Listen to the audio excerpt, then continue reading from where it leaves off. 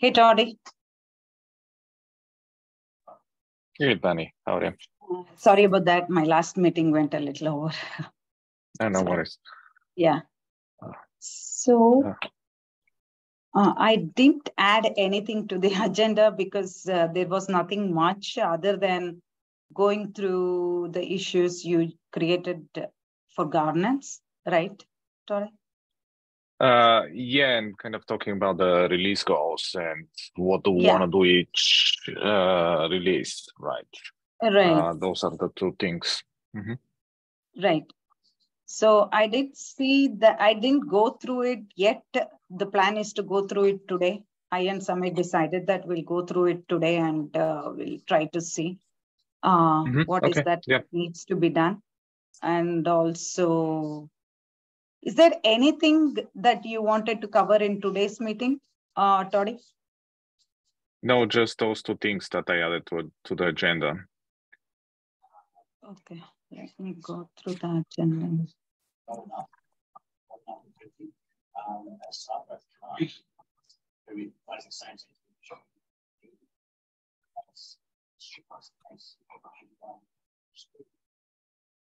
Yeah, release goals and governance items. So the plan is based on our previous meeting, right? Previous community meeting. I think Feynman was telling if there is anyone that will be available on Friday to do the PR reviews, right? Friday, you mean tomorrow? Tomorrow. I don't think so. So folks will be available maybe Sunday because that's like Sunday evening. China team will be available to start with the PR reviews. Right. Right. That's my expectation. Because we, in order to do the end-to-end testing, I'm making. What I was thinking is, Toddy, we need a build at least on 31st. The dev build at least, correct? So that we can give it to Jimmy, so that we can verify that ratify thing, right? He's already working on the end-to-end testing setup, actually. So what we said is he might have to rebuild the image itself once we give him the latest build from notation, right? But right now with Ratify 1.0 and with notation RC1 libraries, he started the setup and he'll continue to do the testing for sign and verify. But for the fallback itself, we definitely want to make sure there are no surprises earlier than our RC2, basically, to see that the assumption that has been made in the Ratify community that there is no need of any additional changes because ORAS library has the fallback mechanism that is embedded as part of the library itself. We need to test and prove it that that assumption is right. So, right. Makes sense. Right. That's the thing I'll be calling out. Probably I might go ahead and ping Feynman and E, or I'll let you communicate that to them, to your internal. Yeah, I will. Yeah, I will ping them both on Slack and internally.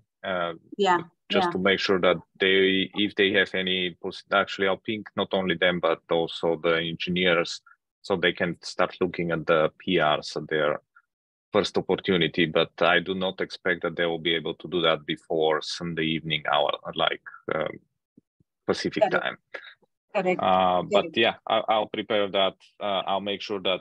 So I'm adding to the notes that we need to have built on 131, so we can do the release on 2.6, right? That's what we target, right? Yeah, that's right. That's right. Okay.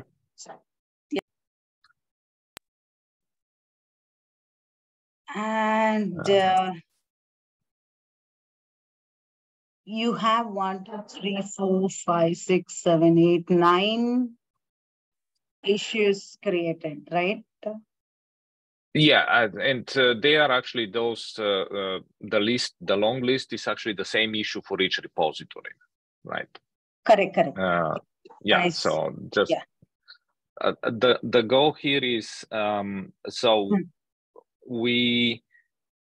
my ask to you and Samir and Pritesh is to kind of nominate folks from the AWS side. So the way I am thinking of this is if we have like three folks from each organization for each repository, and they may be the same for some of the repositories, but we just need to go and clean up those things and eventually make sure that we have the right people. We had some issues when we were scheduling the first testing that actually the folks came back and said, hey, you don't have maintainers file, and this is the file that we are using to actually send notification for any issues. So that's the thing that we need to do. And of course, based on those maintainers and code owners files, we will update the teams and provide the necessary access to those folks. Also, we need to have that also to have access to the Zoom account, to which apparently none of us has access, to go and schedule the publishing of the videos and so on. So we need, unfortunately, to go through this process before we actually start being able to actually get access, because we talk with the CNCF folks and they said, well, we can give access to the maintainers. The maintainers already have access, like Steve, Justin Cormack and Nias, they do, but like we cannot always go and ping them for everything that actually we need to do there. So we need to Correct. Yeah. Exactly.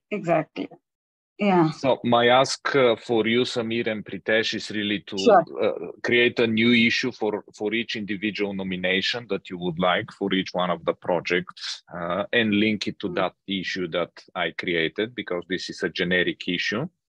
And we can schedule time to kind of agree on who are the people that we all agree we should have as maintainers, and I can go and submit the PRs for updating those files. Yeah, definitely. So that's kind of So for each of this issue, you're expecting for each org to create an issue so that they have the nominated members tied to that issue, and it all merges into this one issue. Is that true? Okay. Yeah. So let me trying to share my screen. Sorry, too many monitors.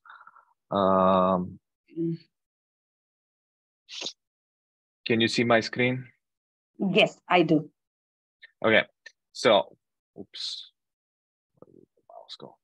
So, and so for this one, Notary, and for TUF, actually, we don't need to do that, because Notary, I expect Docker to nominate their people, and I already pinged Justin Cormack, and Lucky pinged Justin Cormack.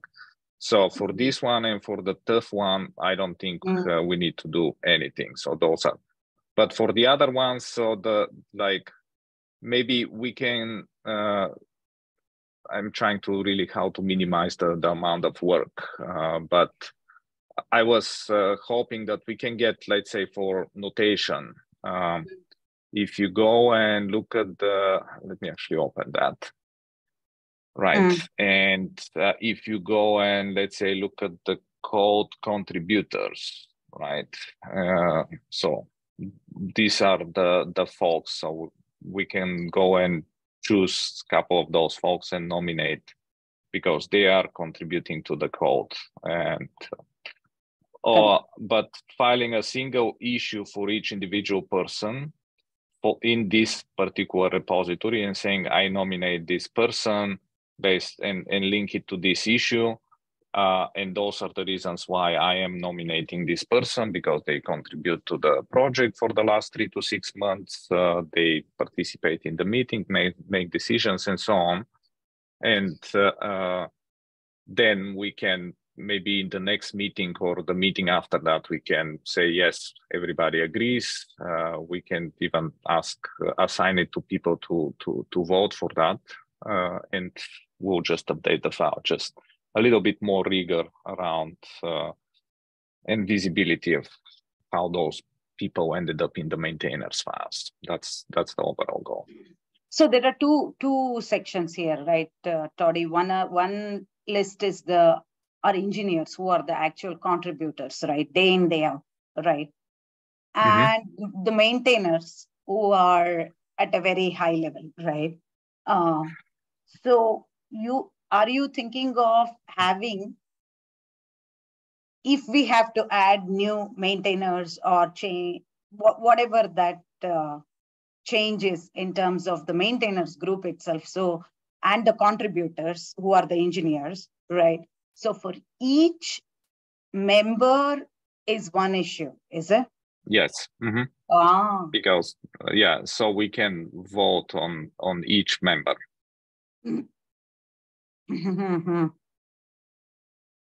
Yeah, okay. So the contributors and their access level also, right? Yes. That's the reason you are going with each issue, because there might be contributors having different level of access. Exactly. Right? Yeah. Okay, got it. Okay. Yeah. Okay. Perfect.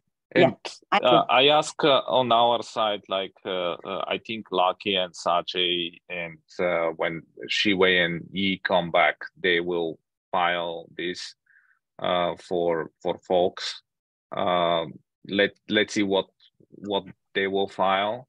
But yeah, as you explained, the expectation is like for each individual that we nominate, we create an issue, describe what his or her contributions were to the project, describe what level we would like to nominate them, whether it's just contributor, maintainer, reviewer, and then we'll add them to, actually we'll vote on them, which kind of, I think we are all on the same page. Of course, there needs to be a commitment from them that they will continue this work. So that's also the other thing. In general, we don't want to end up with folks that will not be actively participating in the further development of the project. Okay, perfect. I think I got it. Yeah. Okay. That's good. Was there anything about the release we had to cover here, Don? So last, I think we wanted to think of overall goals. What are the goals for RC3, RC4 or the release? Yeah, based on your HackMD. I think I have not modified it. Almost today till end of the day is kind of too many things going on my plate. So I will definitely take a stab on it sometime tonight and tomorrow. Hello, definitely, Vani? And I'll ping you on the side. I lost you. Oh, can you hear me, Toddy? Yeah, I can hear you now. Oh, is that okay? So what I was telling is it good? Yeah, it's good. It seems on my side the network failed. Oh, go ahead. That's fine. So what I said is still about today, end of the day, I have several things on my plate that I need to put it to rest. So I can take a step tonight and tomorrow morning, and I definitely will ping you on Slack. So you can take a look at it and let me know your opinion on that. So tomorrow you should have something for RC3 for sure, because I'm going to shuffle a little bit on RC3 and RC4 based on our discussion in the last meeting. Does that sound good? Yeah. That sounds good. If we can actually on Monday's meeting, if we can make a kind of overall goals and agree on those overall goals, that will be best. I will also chat with Fabian and Yi. I have my thoughts on that, and let's agree on Monday and just slice kind of the big areas that we want to target for each one of those releases. Perfect. And so okay, we're targeting Monday to have this conversation, and we can chat on Slack in the meantime. Perfect. So the plan is, this is the mindset I am going through, right? So by March first week, we need to have a version 1. So it bakes and we'll have good feedback from customers by the time you go to KubeCon. After which, of course, after first week of March, we can continue to do the release with the remaining features that will be further release, whatever cadence, SEM versioning that we are going to take it. That will continue the development, but for your KubeCon, it is V1.0, right? That's what we are going to. Okay, that's the mindset I have. Okay, that's good. Yeah, makes sense to me. Okay, perfect. Okay. And just to let you know, we already have an internal customer that actually he submitted this feedback about they started using Notary for signatures. And I think he filed the issue. I need to ask him which issue. I didn't go and look. He sent me the link, but and it was related about the outputs that we are getting from the tool itself or the CLI. That's we kind of I was looking at this as one important thing that we may at least provide some improvements before the release. But yeah, we can discuss that on Monday. Sure. Can you ping me where is that issue logged? Let me file it. If you can ping me on Slack, Toddy, I'll go through I'll ping you. I'll ping you on Slack. Yeah, that's really good to see some feedbacks, ahead of time, just to see if it's low, medium, or high, and how we have to address that. Yeah, I think it's, that's the one. Oh, you did. Okay, yeah. This is the issue. I'll send it to you on Slack. Yeah, Slack is good. Here we'll lose it. So. Yeah. I'll send it to you on Slack. And tag you there. Sure. Okay.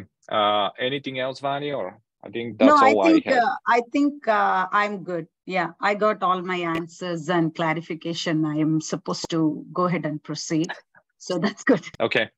Yeah. Okay. Thank you. Thank you. Have a nice day, and we'll chat on Slack. Yeah, you too. Bye. Bye. Thanks. Bye.